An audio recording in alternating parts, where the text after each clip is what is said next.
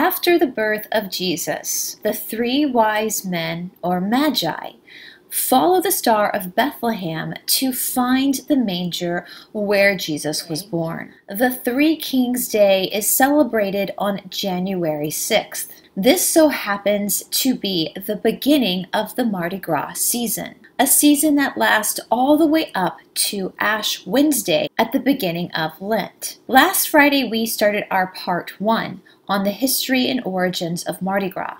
And today we're going to be finishing it up with part 2. But before we go any further, you know what to do. Please hit that subscribe button and give us a like. As always, a very special thank you to all of our patrons and our producers. We truly, honestly could not do this without you. We are a grassroots channel. We don't have a production team or anything like that behind us. We're just citizens living in Atlanta, Georgia, putting our stories together, putting our information together for you guys to look at. So your support means the world to us. If you would like to join our Patreon community, there is a link down in the description box below. Welcome to Esoteric Atlanta. My name is Bryce, and today we're going to conclude part 2 on our deep dive into the celebration of Mardi Gras.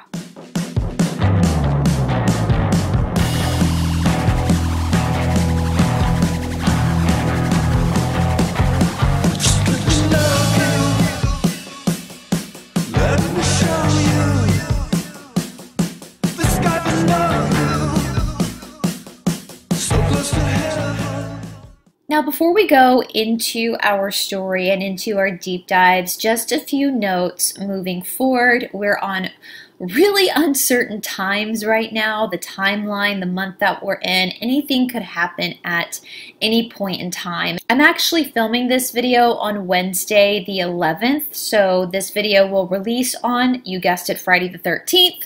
Normally, I like to get the videos in about a week in advance just for YouTube to screen them to make sure we're okay to try to keep the channel up. However, there's been so much going on with all these interviews that I've been so lucky to be a part of that I haven't had a chance to film this yet. That's why I'm filming 2 days in advance instead of a week in advance. Now, Friday the 13th, when this will air, as this is airing, I will be doing a couple of calls. My first call will obviously be with Tom Numbers, a great friend of the channel, and Elizabeth from TikTok, and a new truther, Christy, which you guys got to meet Christy yesterday in an interview that I did with her.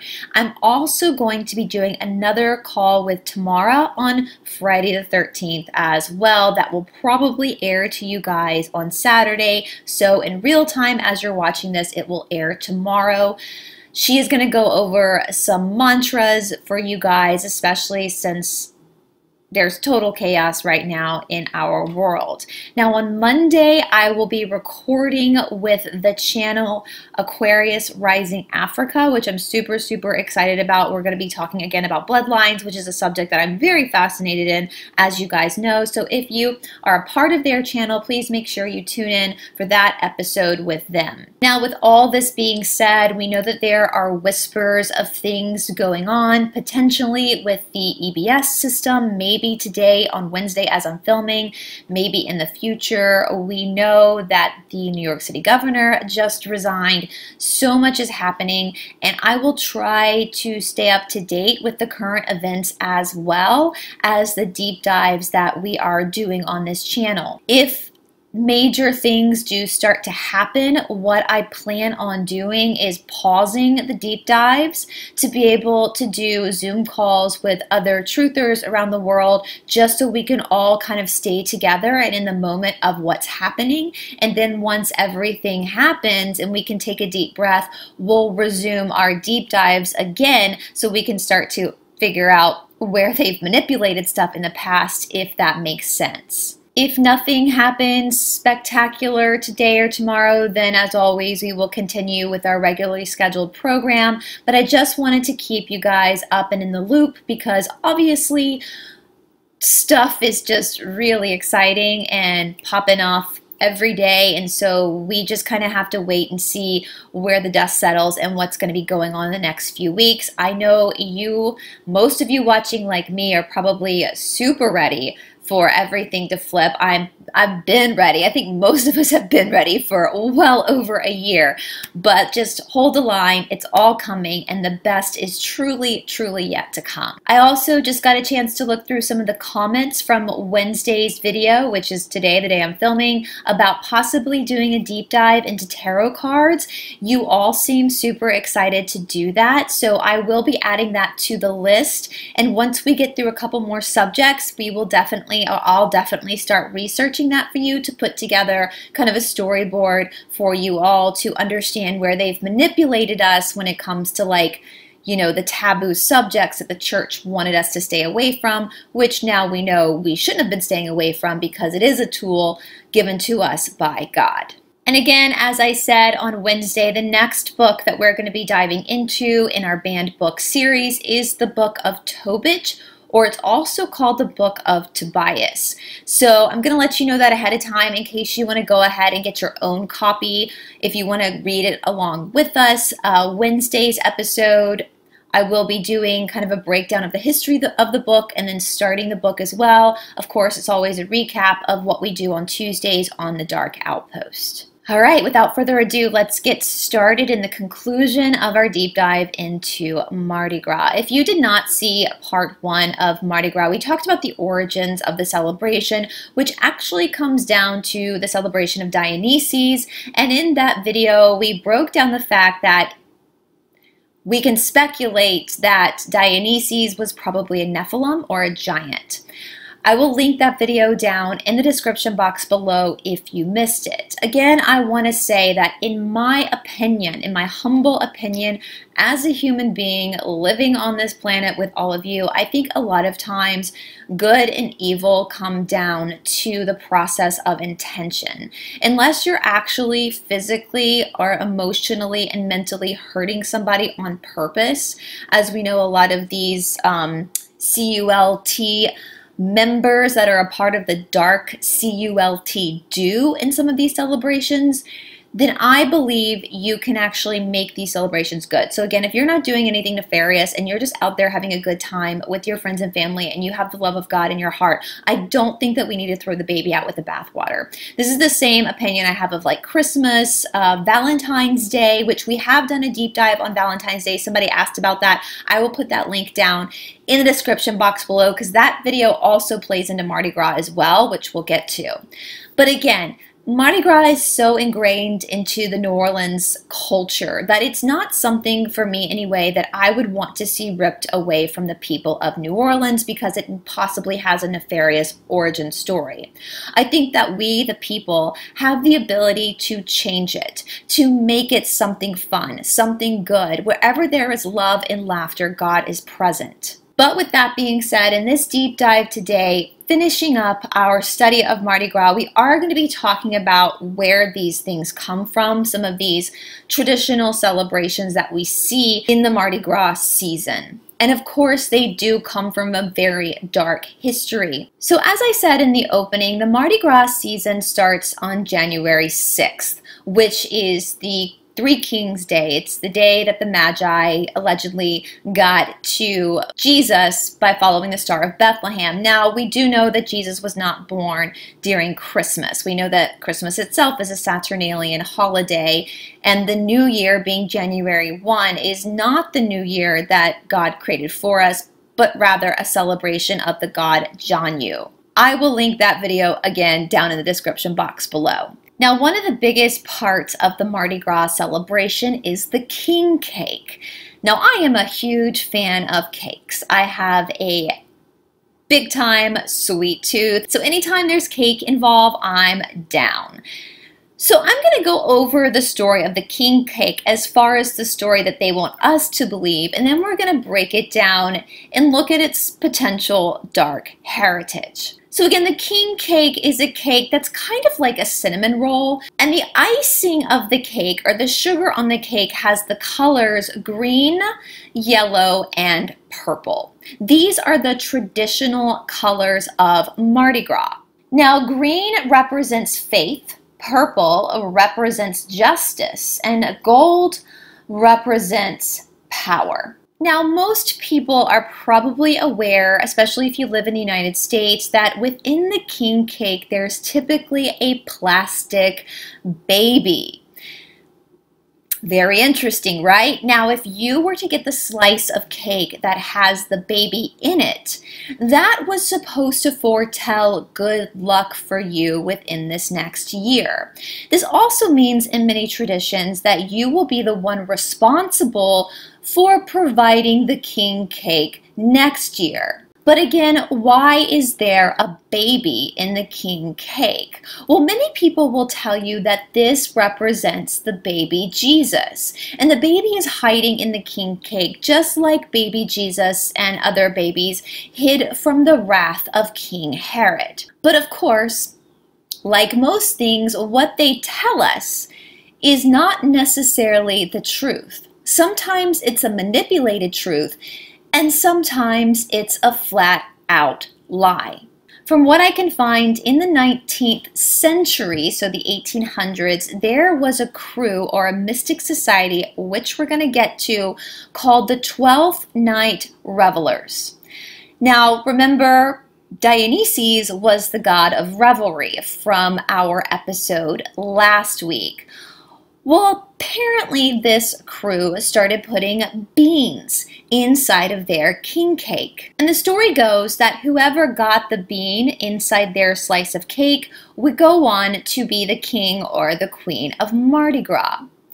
Allegedly, this bean then turned into possibly an almond or even a piece of jewelry as the time went on. And then the story goes, the story that they want us to know, that in the 1950s, that bean or almond or piece of jewelry turned into a plastic baby. This is because during the 1950s, in the bakery called Mackenzie's in New Orleans, a baker was duped into buying an overload of plastic babies from a traveling salesman. And thus, this baker started putting these little plastic babies inside of the cakes instead of there being a bean or an almond or some jewelry. And this tradition caught on, and here we are in modern times, and all the king cakes have this plastic baby in them. Well, it doesn't take much to do further research to see that this story might not be true. In fact, in my opinion, it's not true at all. It's just a facade. Because there are other stories of cakes back in Europe, especially France, where these celebrations really started, where they were putting plastic babies inside of their cakes. Now, for the average good-hearted person, this could definitely be a representation of Jesus. But if y'all remember back a few months ago, we again did a huge deep dive on the House of Bourbon back in France. And the House of Bourbon, Louis XIV being the very famous monarch from the House of Bourbon, where we get the name Louisiana from, the land of Louis. The House of Bourbon was notoriously known and caught up in a lot of scandals involving Satanism back in Paris. Once again, all of those videos are down in the description box below in case you missed them.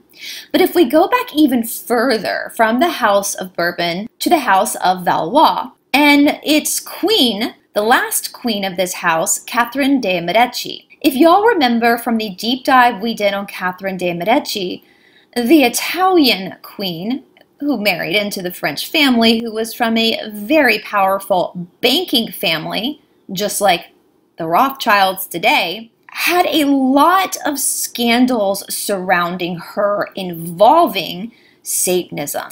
In fact, it was King Henry IV of France's mother who wrote letters to Catherine regarding rumors that she herself was a.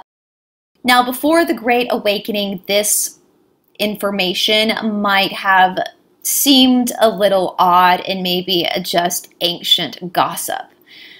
But now, we know a thing or two about a thing or two. That's the thing about the Great Awakening.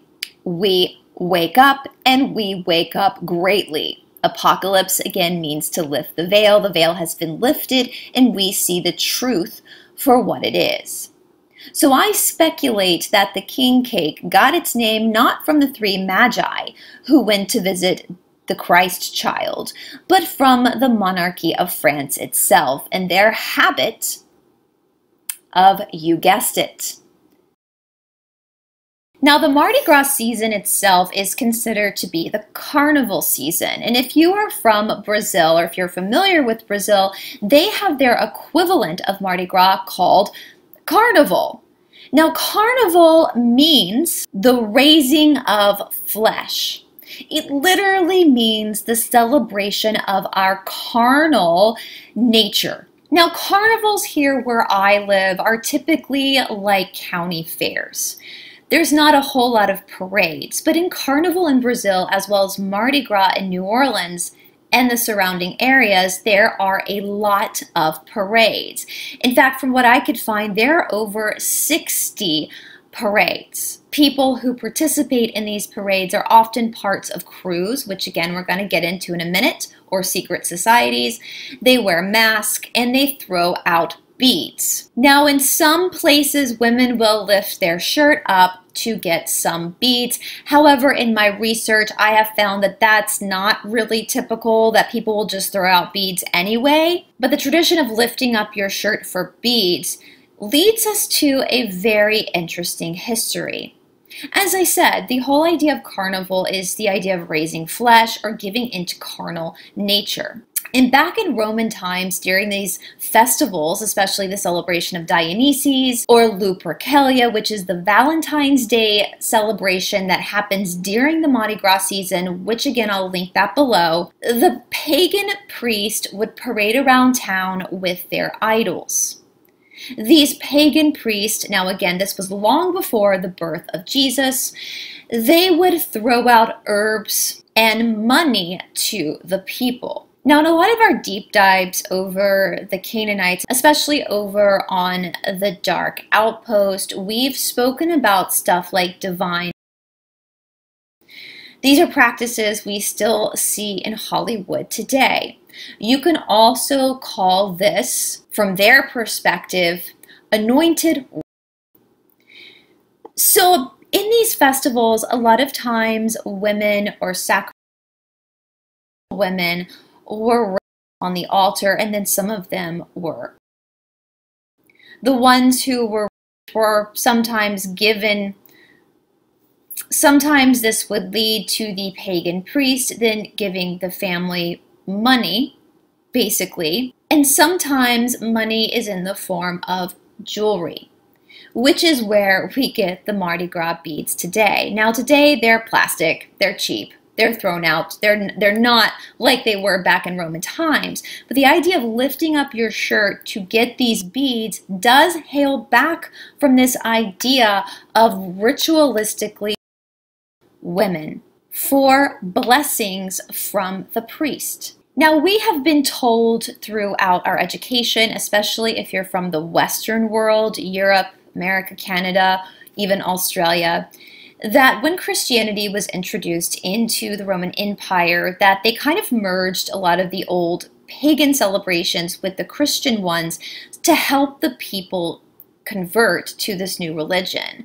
Well, breaking down the Council of Nicaea with Constantine in the 4th century, we know this is not true, because Constantine himself outlawed a lot of the celebrations that were held in Jewish heritage. And since Christianity is supposed to be a form of Judaism, or Judaism 2.0, we should have been then celebrating these Jewish celebrations.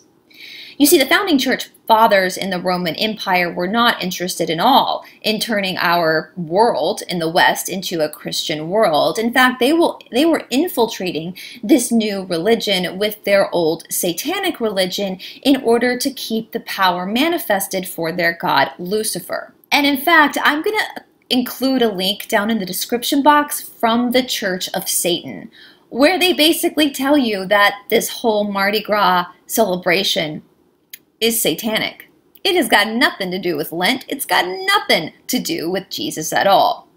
For the powers that be, again, as I said in the beginning, if your intention is through love and not to hurt anyone and to celebrate Jesus and God, I think it's fine.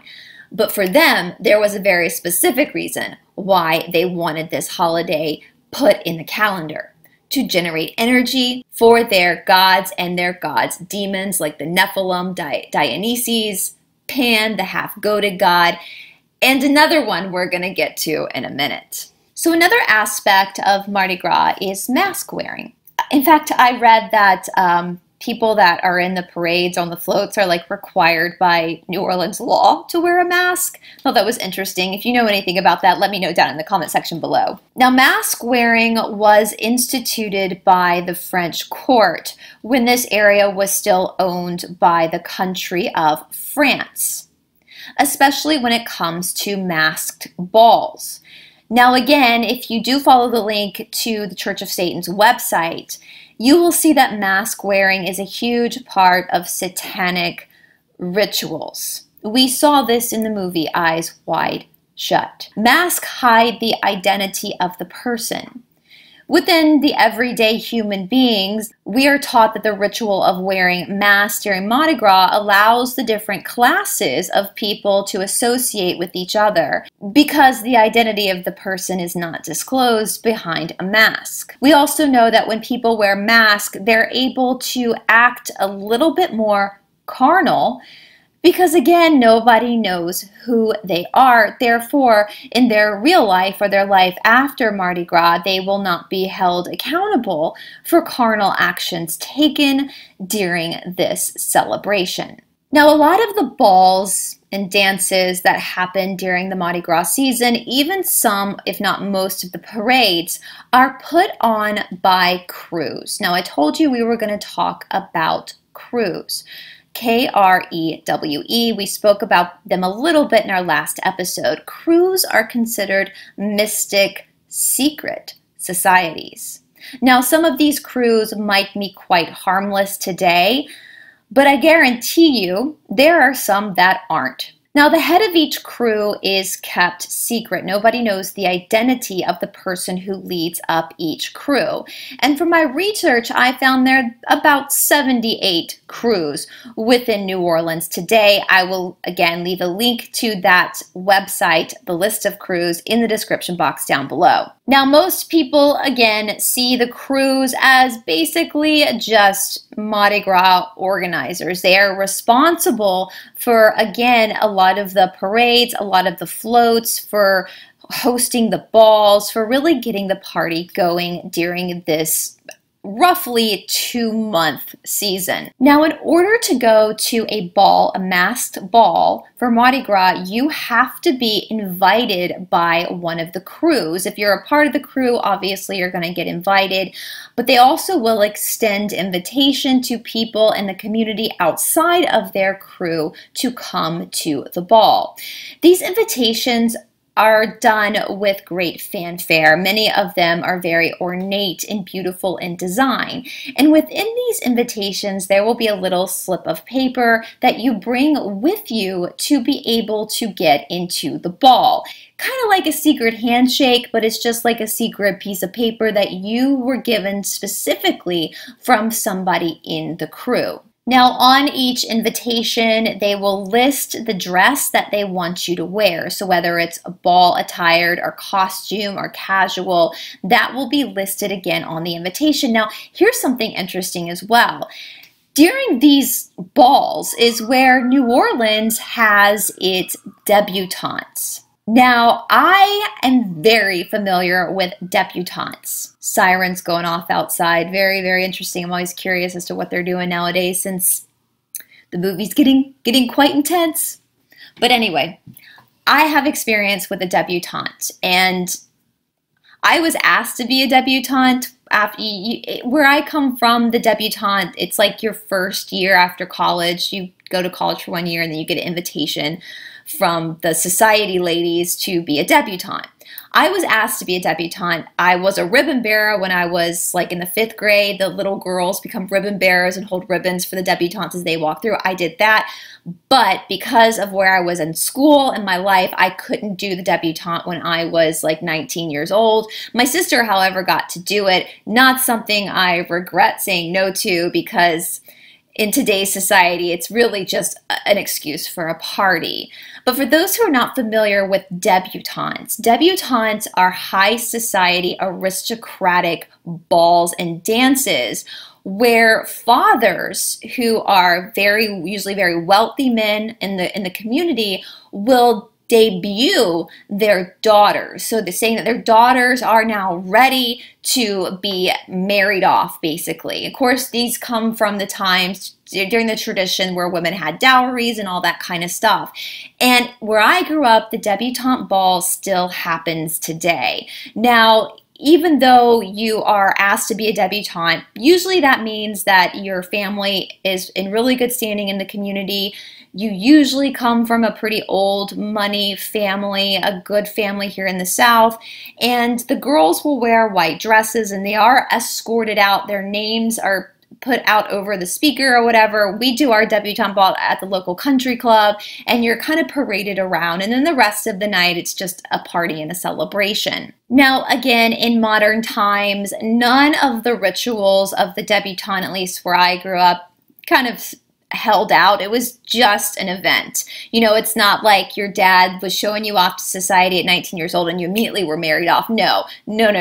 All of my peers and friends I grew up with, they still had their choice of who they wanted to date. And most of them didn't get married for many years later when they were done with school and ready to settle down. Again, it was just kind of this ceremony that is very much a part of the Southern heritage. So it's interesting that the debutantes are done in New Orleans during the Mardi Gras season. For us, it's usually done in the springtime, like towards the end of what would be the school year, so the end of May. But I'm sure that there's some nefarious stuff having to do with like the debutantes as well. I mean, you're literally giving your daughter away to society. I actually know who was on the committee to pick the girls of the debutantes when I was growing up, and I know this because one of the people on the committee to pick the girls who were to be debutantes, I'm actually related to. That's how I know. But it's kept a big secret. And again, you can't just be a debutante. Like, you have to be asked to be a debutante.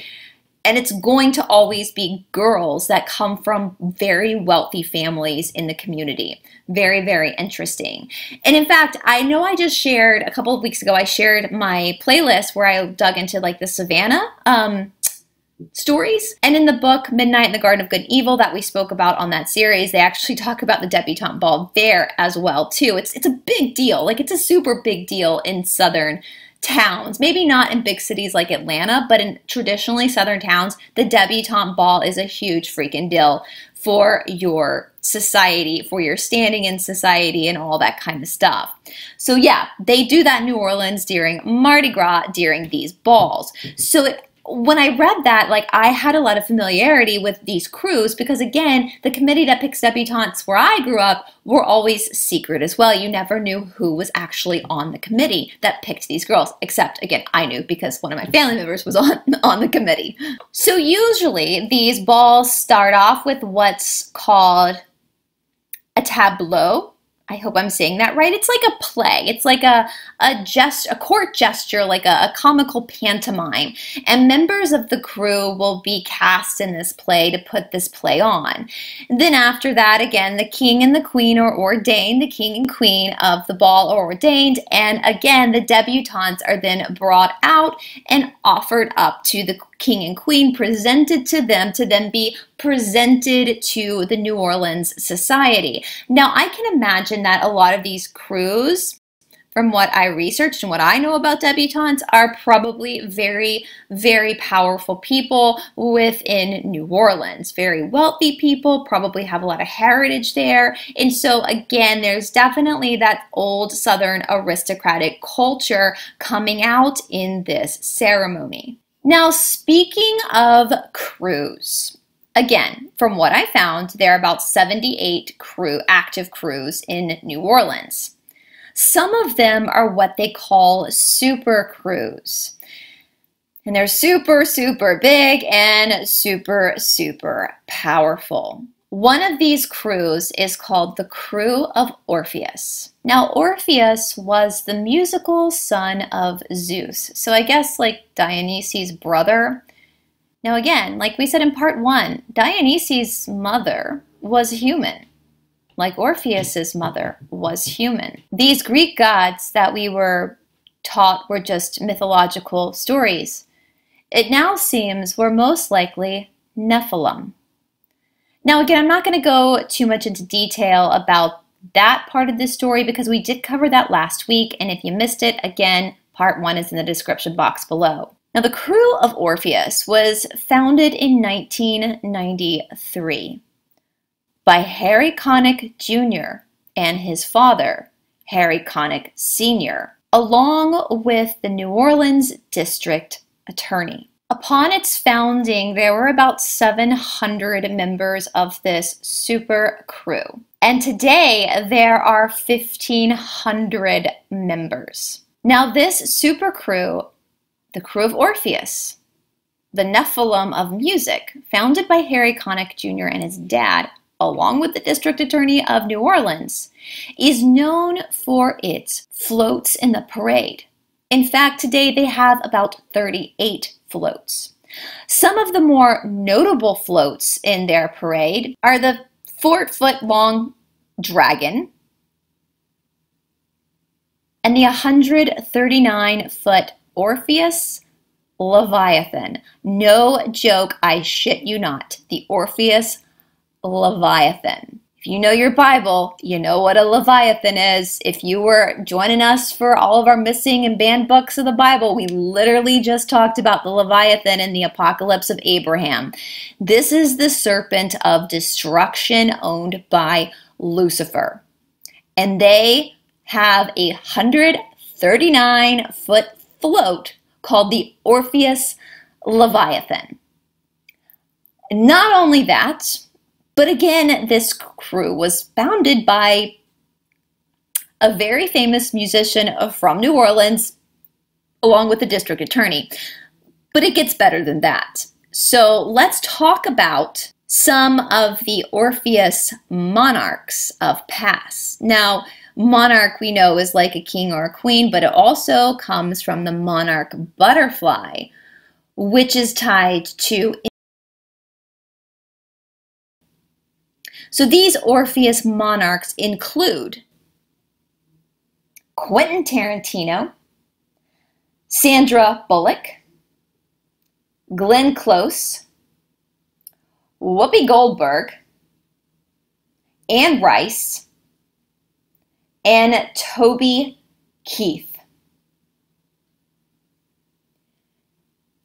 If that doesn't shout out red flag, then I don't know what does. So I guess the whole point of this, as I started saying in the beginning, are there people out there today that are a part of this dark cult that are harnessing the energy of Mardi Gras to do very nefarious things? Are they putting all this stuff out in the open for us to see? Are they telling us that they're doing it? Yeah, they sure are. But that doesn't mean that every single person that participates in Mardi Gras is doing these things or is associated with this group of people. And I do believe that when we flip into a new timeline and these people are no longer allowed to exist on our plane, we, the people, the good people, the people of the light, will be able to reclaim some of these cultural celebrations for the good, for the love, and for humanity. All right, so let me know your thoughts and your opinions down in the comment section below. I love hearing everybody's experiences with New Orleans. Again, I don't think you should stop celebrating if it's part of your heritage. Just because some nefarious people want to make everything bad doesn't mean it has to be bad. We can reclaim that with our intention. Our next deep dive is going to be over Anne Rice. I am still very much working on a big series on voodoo and Marie Laveau. We will probably end our series on New Orleans on that topic because it's a really big one and there's a lot there, and I really want to make sure I do it justice and do it right. And so I'm really trying to work on that for a long period of time before I present it to you guys. So the next deep dive again will be Anne Rice. All right, guys, thank you so much to Josh McKay for doing our music. If you would like to purchase the full song, there is always a link down in the description box below. Thank you to Todd Roderick for helping me get this video out to you guys, and thank you guys so much for being a part of this journey and for just being awesome and being so kind to each other. And I'm literally so grateful to everyone that's a part of this channel and a part of this community, because honestly, you go and look at other channels and there's like bickering in the comment section, and you guys really keep it classy and you keep it kind, you keep it funny, and I just could not be more grateful to each and every one of you. We are seriously a little family, and we are seriously walking into the light together. Hold the line and know, my friends, that the best is truly yet to come. God bless you all, and I will talk to you soon. Bye.